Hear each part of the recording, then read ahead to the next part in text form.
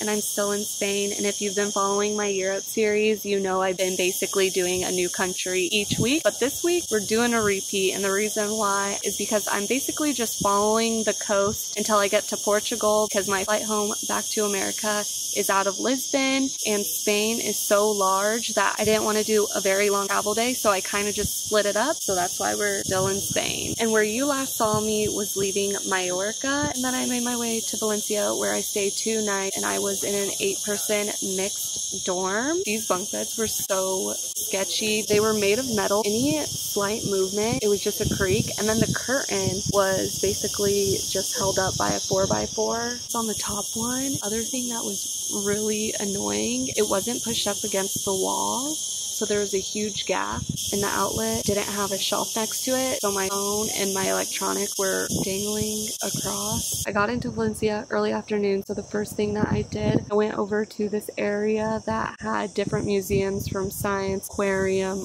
art, music, and there was even a movie theater. It felt so futuristic. It didn't even feel like I was in Spain anymore. The buildings were super cool and modern. It was just so different from what I'm used to seeing. That's why I wanted to start in that area. Some of these buildings you could go inside for free to walk around, and if you wanted to do additional things, then you did have to pay for those. And the aquarium, of course, you had to pay for. So the only one I didn't go inside at all was the aquarium. But it was nice because the science museum, walk in and there was hands-on activities. I couldn't really film much because there's just kids and families, and I'm trying to respect people's privacy. But then you could buy tickets, and then the above floor, there was other things, and I'm assuming it'd be more hands-on. And in one of the other buildings, it was more art, but when you first walked in, there was an information booth, a little gift shop.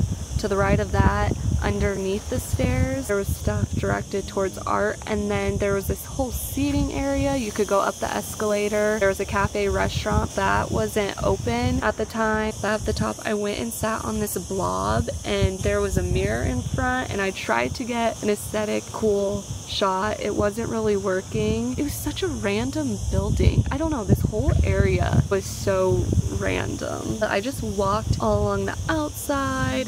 On either side there's gardens, and on one side specifically it's a bunch of palm trees, flowers, and just a whole overview of this futuristic looking area. There was also a Valencia sign, but there was a long line for that, and it was hot, so I didn't feel like waiting in it. After stepping into what it felt like the future, I walked the streets. There was a bunch of different street art. There was this really cool tile Pac-Man one that I thought was fun. I was starting to get hungry, but not overly hungry, and I've been craving acai bowls. Every time I find a place that makes acai, they're always closed or they just don't look good, and I finally came across one. First off, it was really busy in there, and second off, it was delicious, and it makes sense why it was busy. Ended up going there twice because really refreshing and just good, and the people were nice. And of course I made it to a church. Are you even in Europe if you don't see at least one church everywhere you go? I feel like you have to walk inside of them.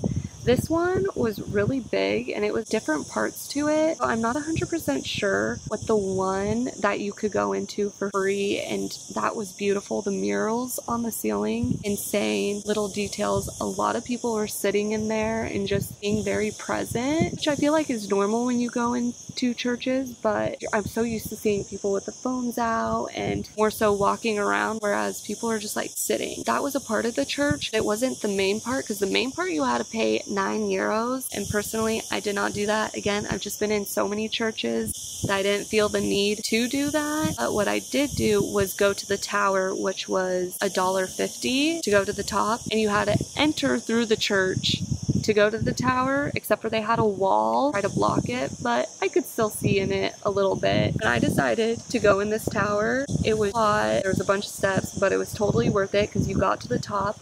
Amazing 360 view of Valencia, and when you were up there, there was a nice breeze, so it actually felt pretty good. And the bell went off while I was up there, and it was so loud but so cool. I'm literally talking about how the bell went off in Valencia. I love bells. Oh my gosh, that is crazy. That was so weird. It's like, oh, you like bells? Let me give you some bells. And as I'm just walking Valencia, I was going inside shop. The thing is, I don't actually shop, I window shop. I came across this one building, I'll put the name of it on the screen, and it costs €2 to go in. I was like, why not? It seems like so many people are going in and out, and it was very interesting. I will say, it felt like a few of the scenes from Harry Potter. There was this one hall that felt like a scene from Harry Potter, and then down in the basement, it felt like another scene from Harry Potter right before Dobby dies, when they're in the little cellar. But that was really cool. There was stained glass, very little details. Also sat and watched the video and history of the building. I also did a sunset cruise the night before I left Valencia, and part of the ticket, it came with an alcoholic beverage, which I don't even know what it was, but it was good. And I had no idea what to expect from a sunset cruise. I wouldn't say I hated it, but I didn't love it. They had music going. You could be up at the top or down below. If you're up at the top, there wasn't really much seats, and then if you're down below, there wasn't that many people because everyone wanted to be up at the top. I stayed up at the top for a little bit, and then I made my way to the back of the boat, and then I made my way to the front of the boat. In the front of the boat, you could feel those waves. There was times where the waves splashed over. Might have got 1 or 2 video clips of it. The sun was already down and the lights were starting to turn on in the city, and it was just pretty seeing it starting to light up, because it's always different seeing the city during the day and at night. After the sunset cruise, I knew I was gonna have a long travel day. I went back to the hostel, fell asleep, woke up. I had a total of 3 buses, 2 trains, and it took 9 hours to get to Malaga. And that's where I'm staying at right now for 3 nights. I'm staying in an 8% female only dorm. The bathrooms are detached and they are communal. I didn't get a clip of the bathroom because, again, I'm just trying to respect people's privacy. So on the top bunk. Usually I'm on the bottom bunk, but for some reason I've been getting placed on the top. And this bed compared to the Valencia hostel is a night and day difference. It's comfy, it's cozy, it doesn't make noise when you get on it, your curtain shuts all the way, you're against the wall, you have 2 outlets, a light, and there's a shell. Super nice. Tonight is my final night, and then I don't know where I'm gonna go. I always treat myself to a hotel 1 night a week. I need to figure that out. But that travel day felt so long. I took a 45-minute bus to the train station, got on the train, that was a little over 2 hours to Madrid. I had a 2.5-hour layover, and I'm so glad I checked my ticket because I was starting to get comfy cozy and realized I needed to leave out at a different train station in Madrid. Put my packs back on. It was super easy, but it felt like a maze getting from that train station to the metro and into the other train station. And to get from that train station to the other train station, it was about 50 minutes. Once I got to that train station, I had about an hour, so I went and got food. I got this wrap, and then I also got this croissant, but I saved the croissant for the train. And of course I got a Coca-Cola, but that wrap was so good. The sauce that was inside of it was like a strawberry jam. Then I got on to the next train, and that train was about 2.5 hours to Malaga. And then once I got to the train station, I had to take a bus that was about 40 minutes to the hostel, and then I had to walk the 10 minutes from the bus, and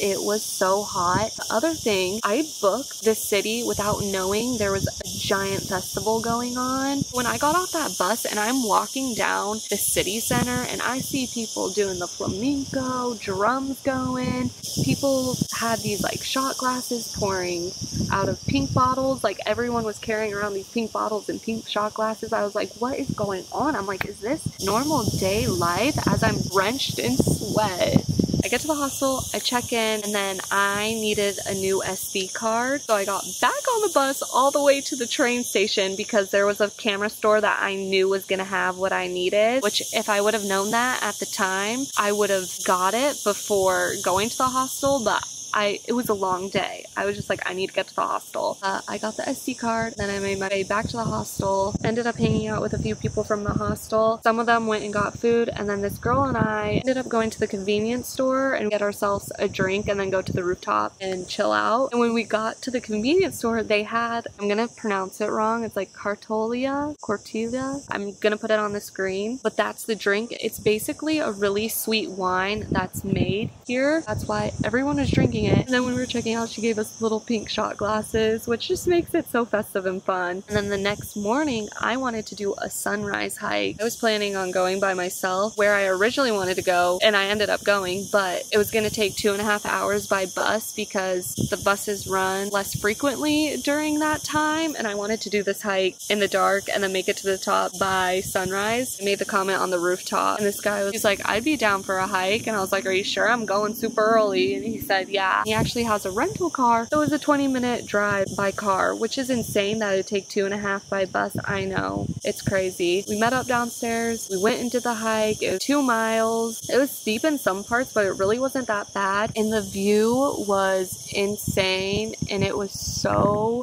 pretty. You had the orange, the purple, the blue. There was a cross up at the top. There was a bunch of goats, and they were all different. I'm so used to just seeing the basic white mountain goat, whereas here it's actual goats. Like, I'm like, are they wild? Are they someone's pets? Who knows? We just sat up there, talked for a little bit, then we made our way back down, and we ended up getting breakfast, and that was so good. I got this yogurt bowl, fruit, granola, and honey, and then I got a glass of orange juice, and then I went back to the hostel and I took a nap. I woke up, I went to this fortress, and on my way to this fortress, I came across a Malaga sign where you're supposed to stand and be the L. No one was over there, so I set up the tripod, and then I started making my way to the stairs because I thought you could go inside. When I got to the top, there was a gate, and I was so confused, but the view up there was super cool. And then down below too, an ancient theater, and then there was also this glass pyramid, and inside of it was a tub. I took a picture of information on it so you can pause to read. There was a museum, and I knew that was free, and I highly recommend it because it was the fanciest museum. I'm surprised they don't charge you. There's such cool ancient artifacts and paintings. It felt fancy because there was sliding doors that would automatically open, and it was just felt like you were walking into a cooler, and I'm assuming they have to keep it cold, but it felt so nice from being out in the heat and then going into that. And this place was massive. It was 3 floors. There was so much to see. You were allowed to film in there, but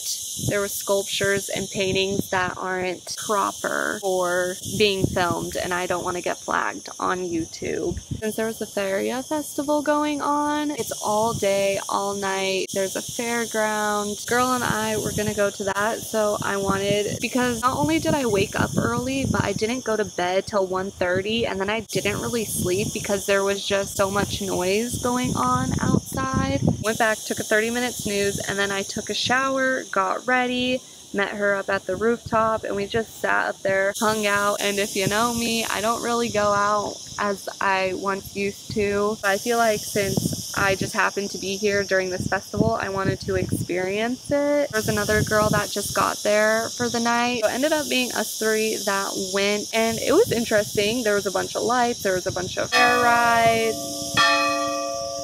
Boom.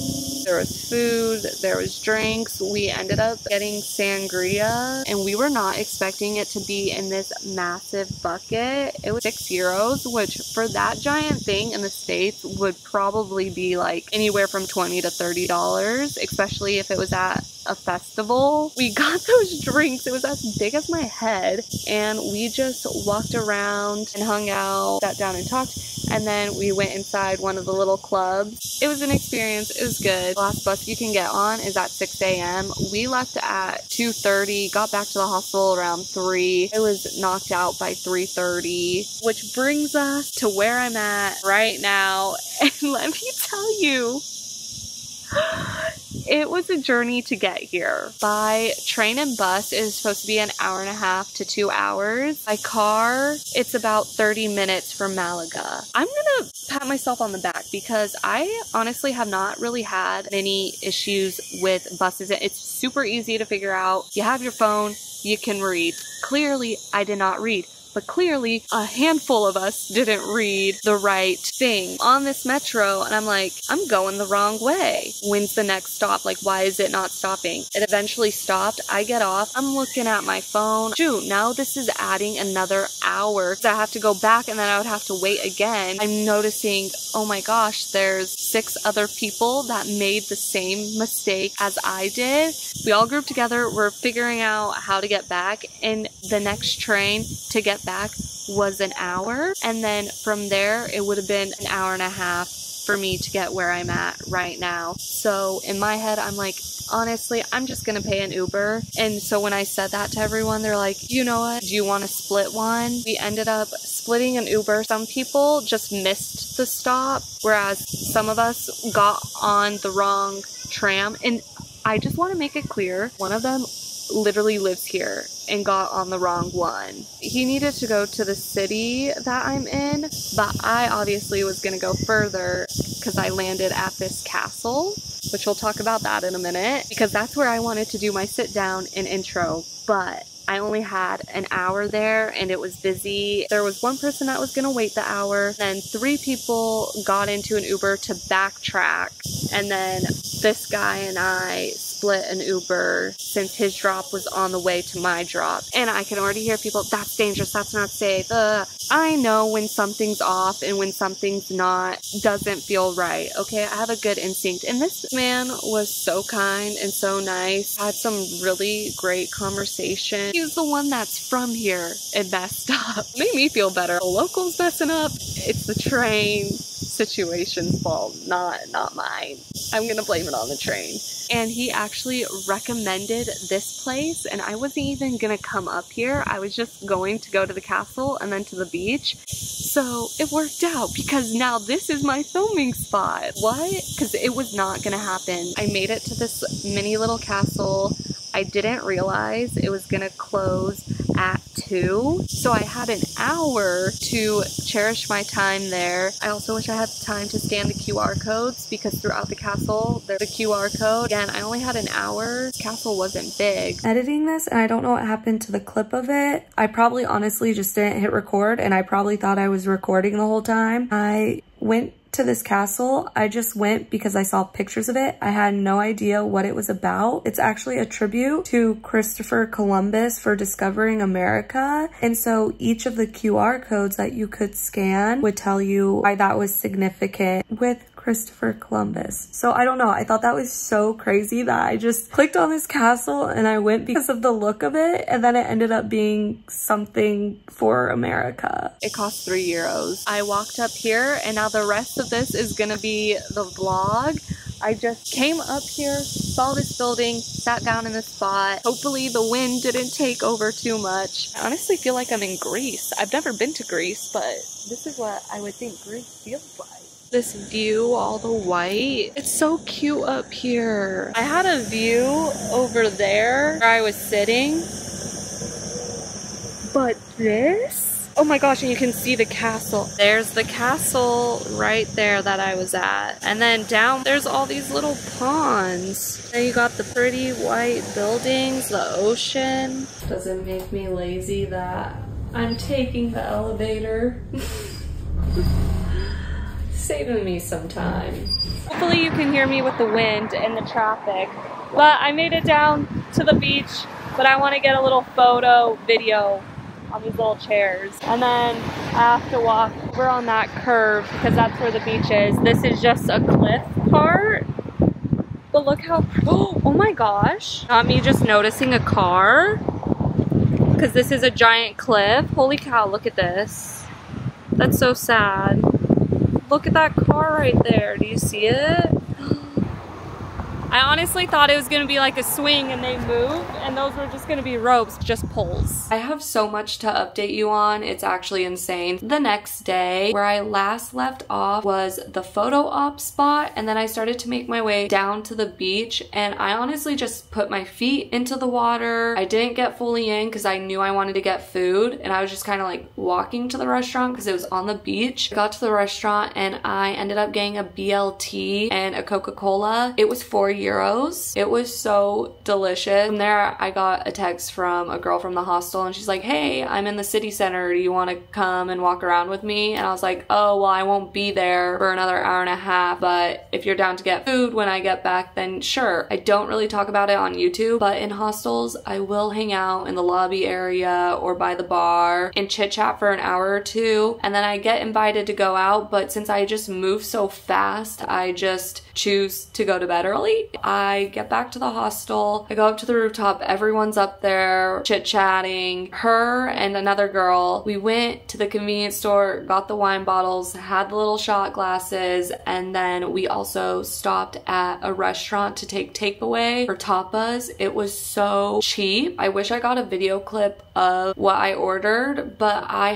it came with the crackers. It was meat with tomato sauce and almost like a French fry. And then I also got like a bruschetta that had fried cheese, caramelized onions, and chicken. And oh, my mouth is watering thinking about it. The caramelized onions, just chef's kiss. It was so good. But we brought that all back to the rooftop and we ate and we were talking with everyone else. And there was a group of them gonna go to the Fairy Off Festival again, because the Fairy Off Festival goes all week and it's a Friday night. Trying to get a head count, oh, who's all going, to make sure we stay like together. That's when me and the two other girls are like, are we gonna go again tonight? Next thing you know, booked my bus ride for this morning, and then I went and packed all my bags. I hopped in the shower just to rinse off. I put on some light makeup. I've been wanting to wear this butterfly dress for so long, and I've had it with me in the vacuum sealed bags. I want to wear it and get actual good photos in it because I absolutely love it. I felt like it was perfect for the night because it's colorful. There was a few other people that needed to get ready, so they also went and got ready, and then we just all met up at the rooftop. It was about 20 of us, I don't know, but then we started making our way. And honestly, with us being in that big of a group, I was shocked that we stayed together the entire night. Usually when you're in big groups like that, it's just so easy to get separated, but no. I mean, people did slowly leave over time. They had someone to go back with to the hostel, and honestly, I probably should have gone back earlier since I had the bus at 8:15 a.m. this morning. I already had everything laid out and everything packed ready to go, so I just literally wore this to bed. I already had the toothbrush out. I went and brushed my teeth, wiped off my makeup, crawled into bed. At this time, as I'm opening my phone to set the alarms, it was 4:44. Ooh, this is gonna be a power nap. I actually woke up before my alarm, which is crazy. I don't know if it was like a body instinct thing, but I was like, oh, I could still sleep here. So I just kind of like laid there for a moment and I was like, okay, I need to get up. I got up, brushed my teeth, quietly got all my bags, and then I went downstairs, checked out, walked to the bus. The bus could take me to the bus station. And then I got onto the bus, and the first bus, no one was sitting next to me. I was like, oh, this is great. And I'm starting to look up, because I always treat myself one night to a hotel. I was starting to look up a hotel, and we made our first stop to drop off some people, then pick up new people. Then someone came and sat next to me. Oh, you going to where I'm at right now, so I'm not gonna say it. And I was like, oh, I'm getting dropped off before that. And he was like, oh, I don't think there's any other stops. And I was like, what are you talking about? Because I did have a bus transfer, but I thought it was gonna just be before it, because that's what makes sense, because I had the city I was at and the city I was going to. There was nothing about going past my city to the city I'm at now, getting off, having to wait 2.5 hours until another bus, and then backtrack 2.5 hours. If it wasn't for him to be a talkative person and speak really good English, I would have already booked the hotel at the other place. In my head, it didn't make sense for me to go all the way there just to like come back. Now I'm in Portugal. I thought I was still gonna be on the Spain side. And something else I want to add is our bus driver could not speak a word of English. We made a stop, but the stop was to get food, drinks, and then get back on the bus and start driving again. So when we did that, I had everything in Google Translate and he's reading it. Doesn't make sense. So he tries to find someone on the bus who could speak Spanish and English, and there was this girl who could a little bit. She tried to help me out and he was like, no, I'm not doing that. Even though literally I was like, you can drop me off on the outskirts of the town, because on the outskirts of the city I wanted to originally go to, there was a train that went from there. That train would have been €2. And usually bus drivers will do that, but I think since there was a language barrier, it wasn't making sense in his head. But I'm like, it doesn't make sense into my head why Flixbus would make me go all the way past it, just get on a bus to go all the way back. So my plans completely changed, and now I'm here.